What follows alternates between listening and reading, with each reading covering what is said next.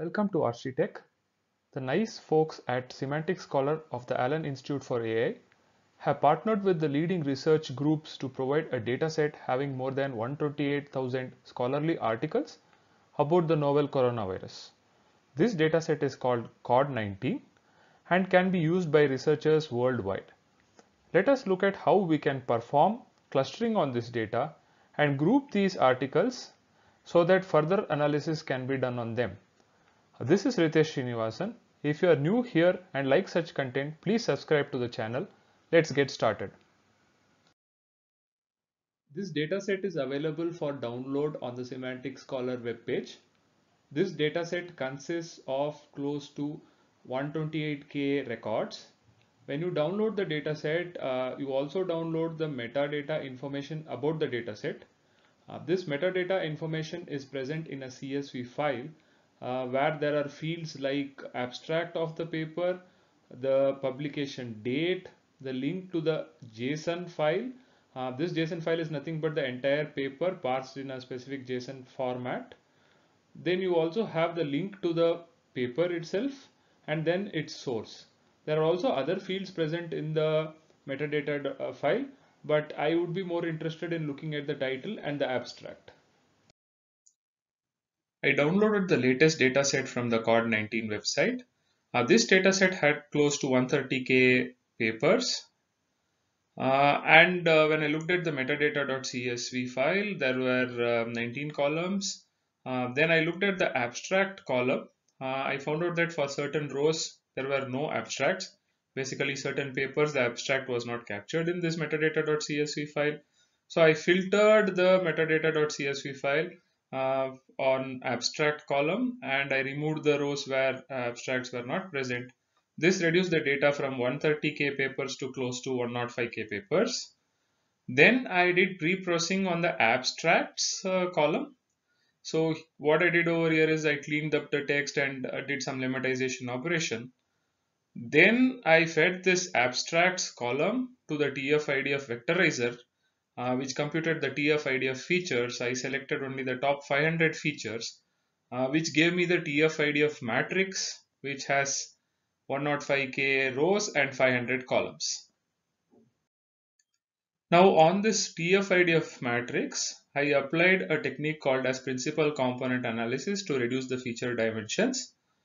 For the moment, PCA or principal component analysis is a technique of reducing feature dimensions, basically by mapping the features to a different space where the new features are nothing but a linear combinations of the features in the old space. So PCA, to explain PCA, there would be another video coming up at some point of time. I would also put in the description links to PCA. Now we get the PCA matrix, which is nothing but it has 105K rows and 432 columns. From this PCA matrix, I again then select randomly 20,000 rows. So we get the reduced PCA features matrix, which has close to 20,000 rows and 432 columns. So basically we are now looking at 20,000 papers and the features which are PCA features extracted on the abstract from these 20,000 papers. We then perform k-means clustering on this reduced PCA matrix. So k-means clustering method is a method to partition data into k clusters. So here if k is 5, then it means that we are trying to cluster the data into 5 clusters, right? But we don't know what is the optimal number of clusters which are present in the data set. So what we do is that we generate k-means clustering using different numbers of clusters. We incrementally increase it from 1 to close to 50 clusters, assuming that there could be 50 groups of data in our papers.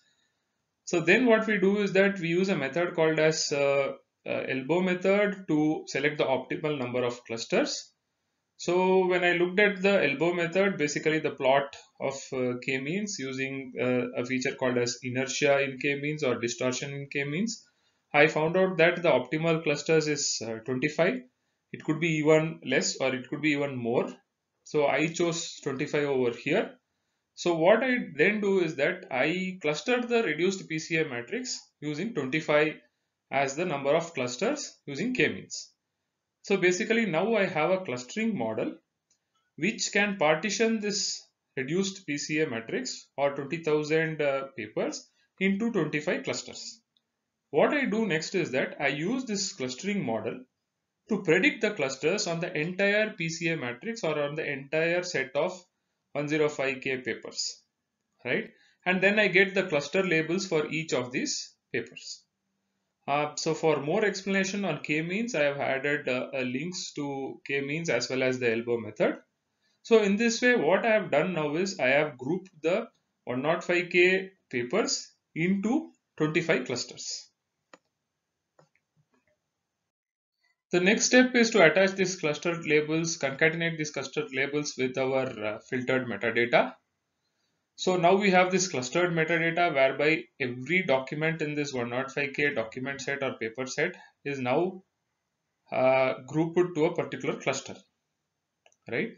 What I then do is that for each cluster in the range from 1 to 25, basically based on the cluster label, I select the documents which belong to this cluster and then I create a word cloud to visualize this cluster.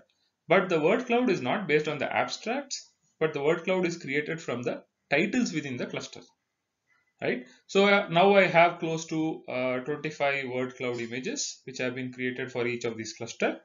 What I do then is that I start manually looking at these word clouds to see which words are important or which words have been highlighted. Based on that, I infer some detail on this word cloud and then I manually inspect the titles within the cluster to see if these correlate with each other.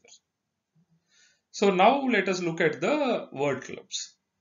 Let us now look at the clusters which we have obtained by our clustering method. So here we have cluster number 17 which has close to 3800 records. If you look at the word cloud formed from the titles present in this particular cluster, you see the word detection is highlighted. You also see words like real-time, PCR-SA, RT-PCR. So when I went back and looked manually at the titles in this particular cluster, you see titles also reflect the same. For example, in the titles, you see detection assays, you see reverse transcription. So these group of documents are related to detection methodologies. And if you have to further research upon detection methodologies, then you can look at this particular cluster. Cluster number 3 has close to 2000 records. So when you look at the word cloud formed from the titles of the papers in this cluster, the highlight over here is words like vaccine, immune response, antigen, vaccination. So from this we can infer that this particular cluster has papers related to development of vaccines, vaccination. Again, when I pulled up the titles of papers in this particular cluster, I see titles also reflect the same. Titles talk about either a novel vaccine or efficacy of vaccines. So if we have to research further on vaccines, this is a good cluster for us to look at. Cluster number 2 has close to 3000 records or 3000 papers. If you look at the word cloud formed from the titles of these papers, pandemic is highlighted, hospital is highlighted, medical epidemic, healthcare. So this cluster should be something to deal with, about the pandemic and about, how the pandemic is managed. So when I went back and looked at the titles, again I see titles relevant to the word cloud like lessons in disaster management, the potential impact of the next pandemic, general practice during a pandemic, right? So if we have to read more on the pandemic, then this is a good cluster. Cluster number 5 has close to 2000 records. And if you look at the word cloud here, you see the word severe acute respiratory syndrome or SARS. So when I went and looked back into the titles, I again see that the papers mostly talk about SARS, coronavirus strains. It talks about SARS propagation. It talks about chloroquine. It talks about the population mortality during the outbreak of SARS. So if we have to read anything related to SARS, then this is a good cluster. Cluster number 6 has close to 5,000 records or 5,000 papers.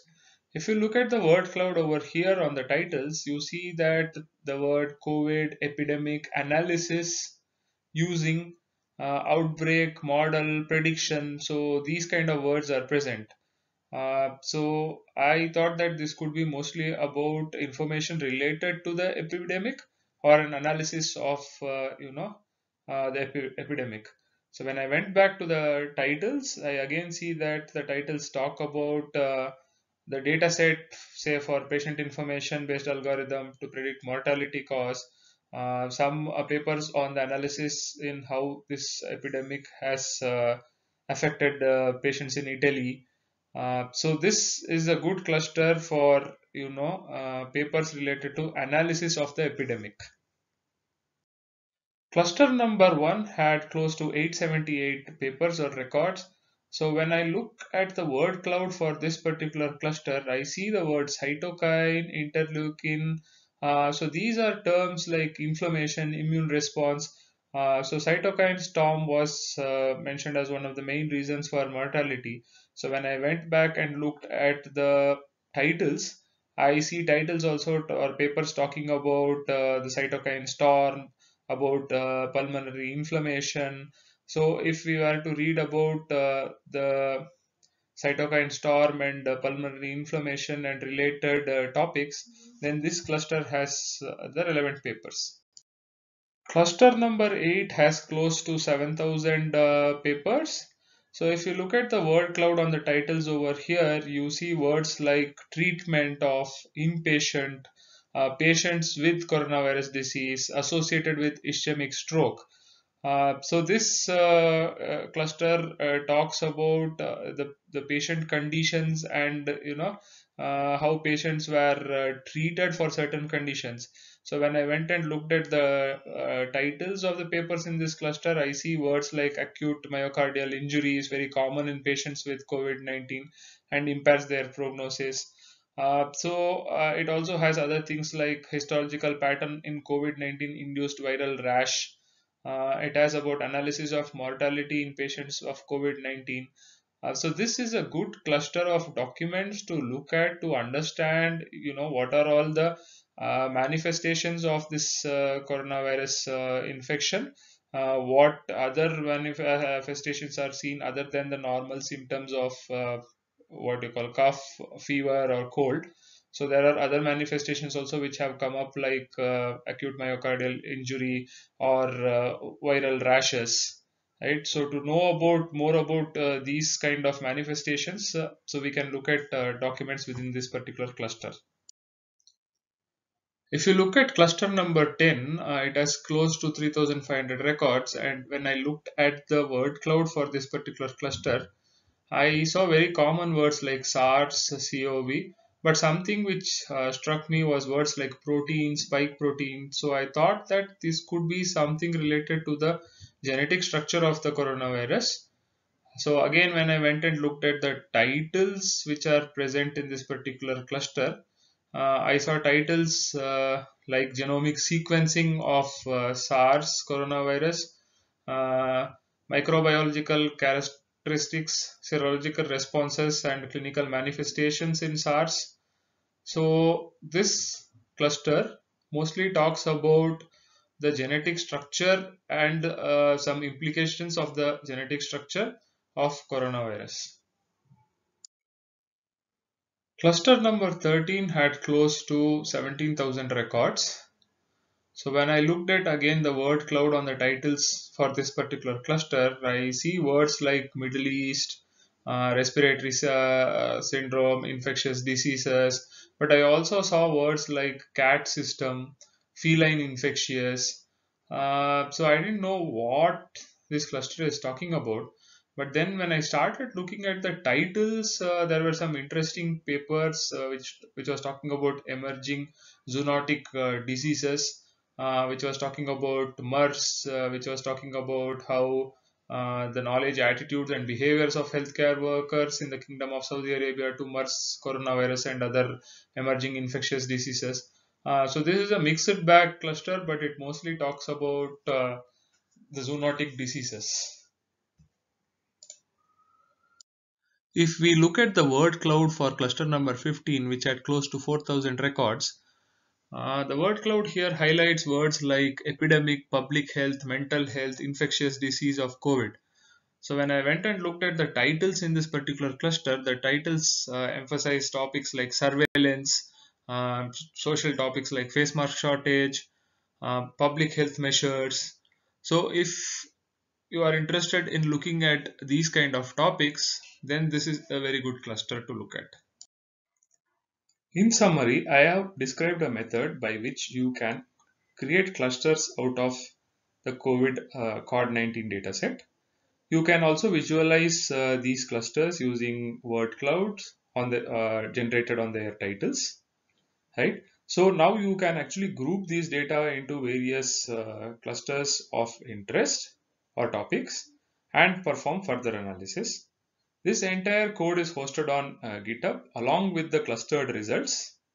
You can download this code, you can play around with the clusters, and you can further improve the clustering method and do your own analysis, right? If you like such content, please subscribe to the channel. Please like and share the video. Don't forget to press the bell icon so that you get notified whenever I create new videos. See you in the next video. Bye.